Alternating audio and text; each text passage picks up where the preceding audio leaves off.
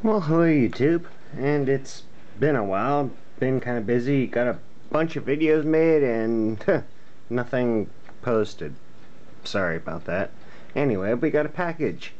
This one should be nice for anybody that is into vintage test equipment. Well, provided if this is what I think it is. Should be. It's a bit smaller than I was expecting anyway.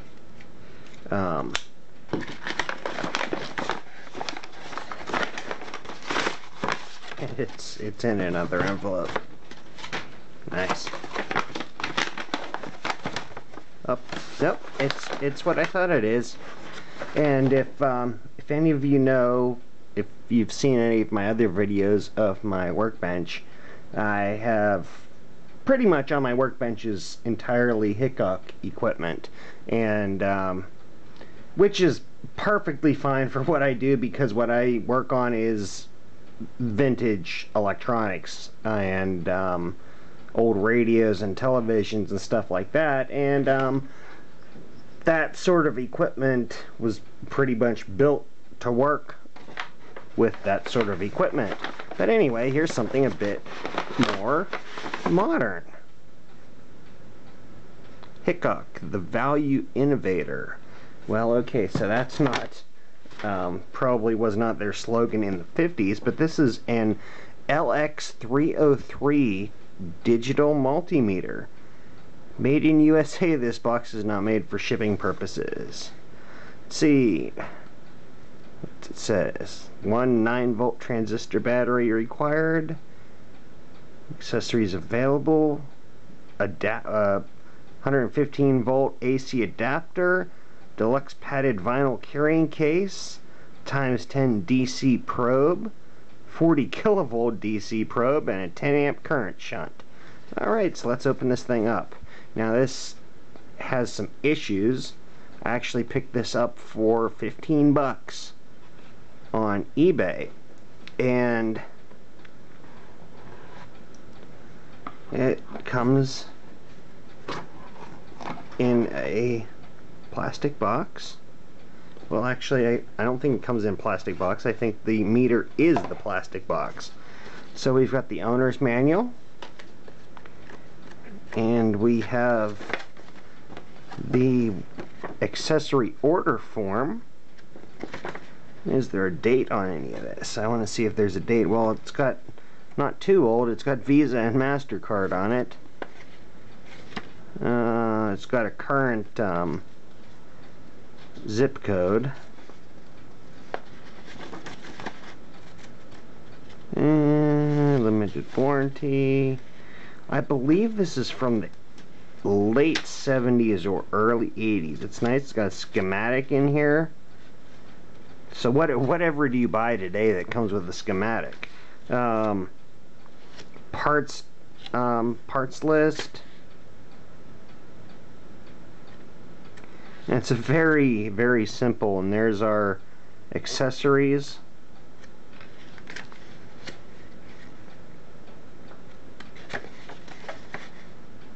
Nothing I can see with a date.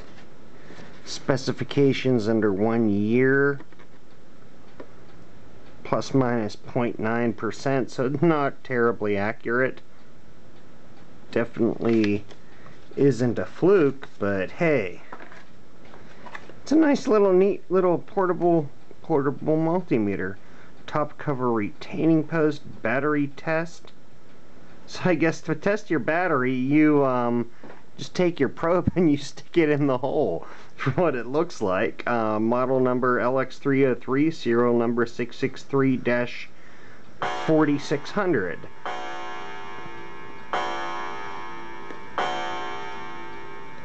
Okay, so how do we open it? Oh, right here.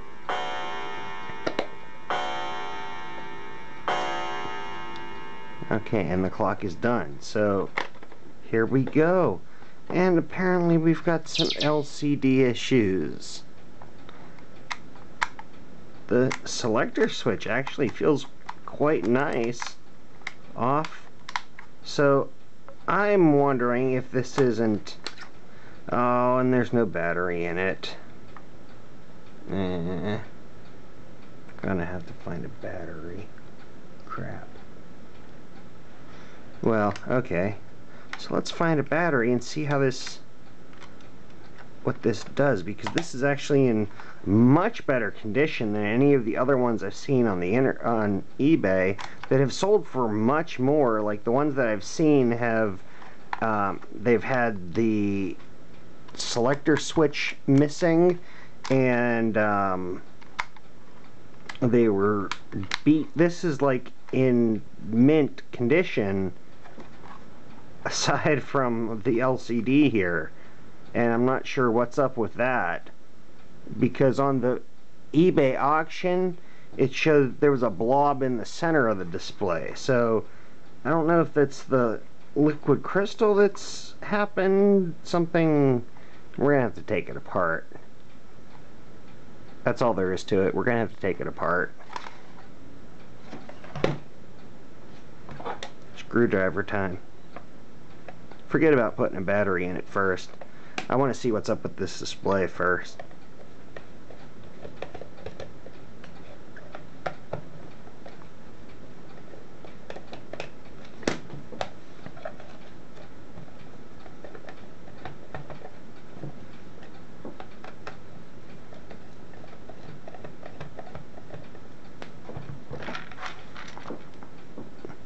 And they're actually threaded machine screws, so that's actually got inserts in here, which is somewhat. Oh, and the whole thing just pops right out. Not much to it, to be honest. And yes, that battery test 4.5 volt just goes to this pad on the PCB here. Not much to it.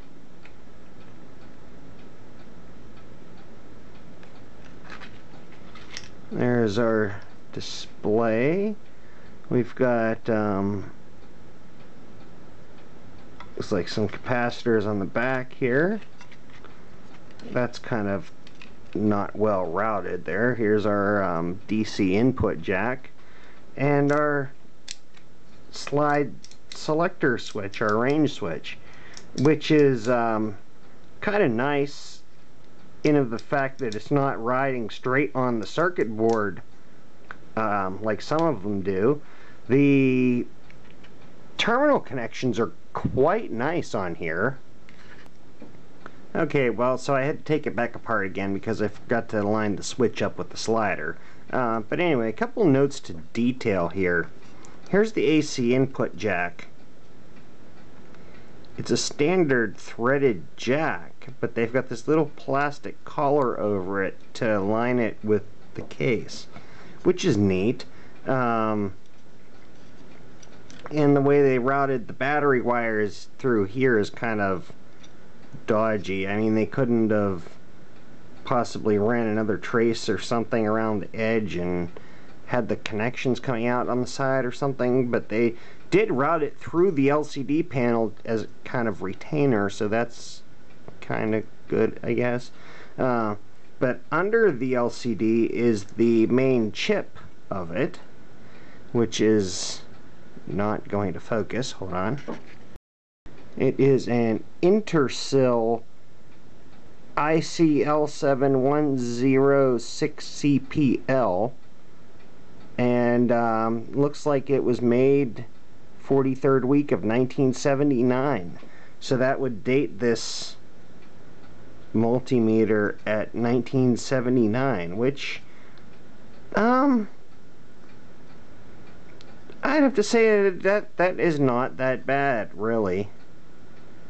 I mean, it's very, very basic. One thing I'm not too thrilled about is there's no fuses anywhere on this thing. So if it pops, it pops.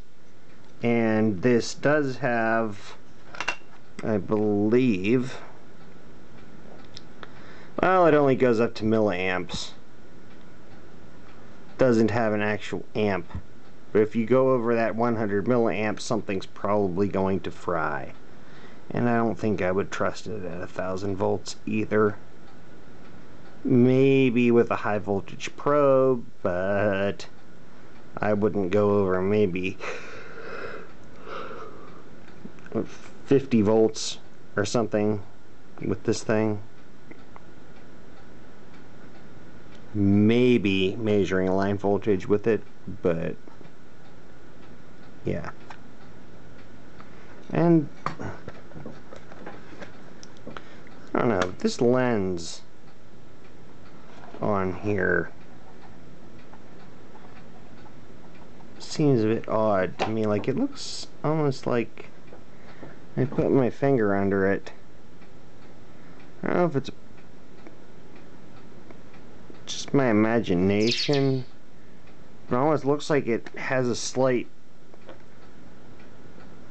magnification to it.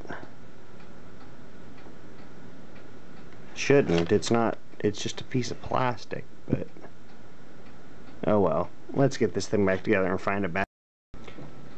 Alright, so I've got a battery in, and I got a couple leads hooked up to it, and let's see what happens. Let's see, volts, milliamps off, and ohms is a separate selector, so let's try volts first. And it takes a while to zero out there, but it does work. Picking up.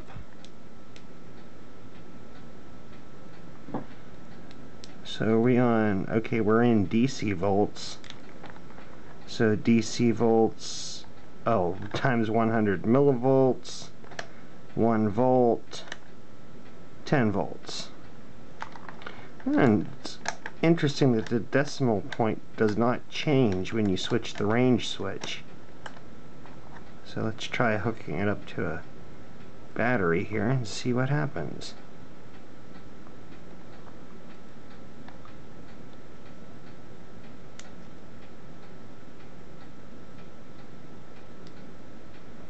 Point 159. Oh, okay, so that actually is the scale. This is actually the multiplier of the readout. The readout apparently doesn't change. Like we put it on 100 volt.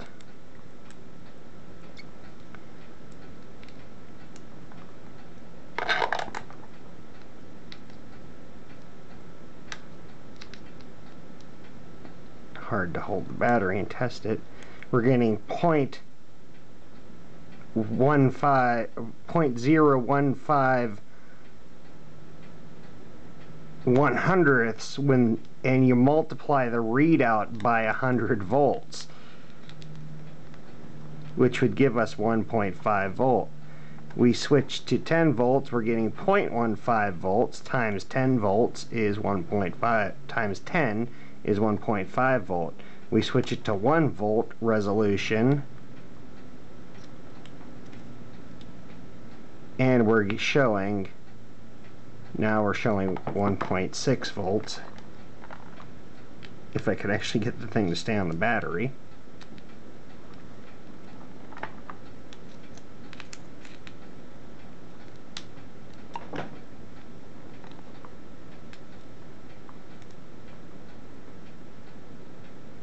At 1.603, 10 volts, 1.59. What happens when we switch it to 100? It's just showing 1.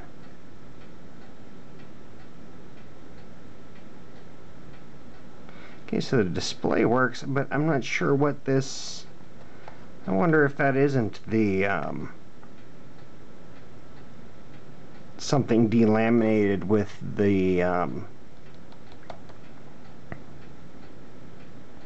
oh, the word just popped out of my head. The polarizing screen on it.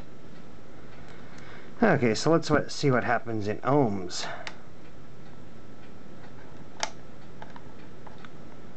Where's our ohms? Times 10. So this doesn't really have a...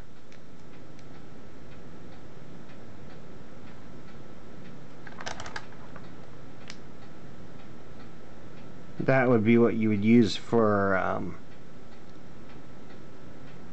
continuity testing or diode testing, but we don't have there's no buzzer in it. But you can see how slow that reacts. Wow.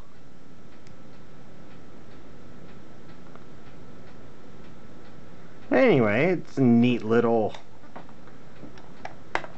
gizmo there, and you can see I have the back cover on here. And I'd assume there'd be a pair of cheapy leads in there. Yeah, it's the Great Cell battery. Anyway, there we go.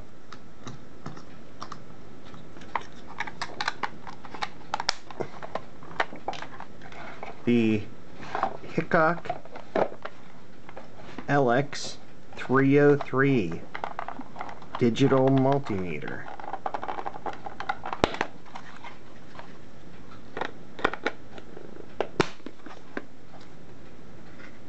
Nice little